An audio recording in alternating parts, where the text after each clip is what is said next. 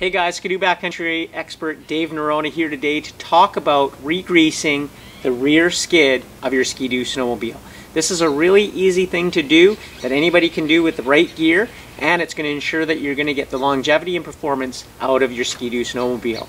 There's 3 grease nipples on the rear skid, and all you're going to need is a grease gun and some XPS synthetic grease. We've already added into the grease gun, so really as we go down to the skid, there's 1 nipple under the T-motion, and there's 2 at the forward part of the skid. You're just going to hook up your grease gun and add some grease. You roughly need between 2 and 3 pumps. You don't want to blast a whole bunch of grease in there and therefore pushing out any of the bushings.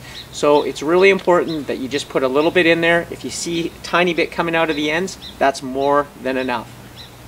Well, there you go guys, super easy maintenance to re-grease the skid. Just make sure you do it, and that way you'll have the longevity and performance of your Skidoo snowmobile. We'll see you out in the POW.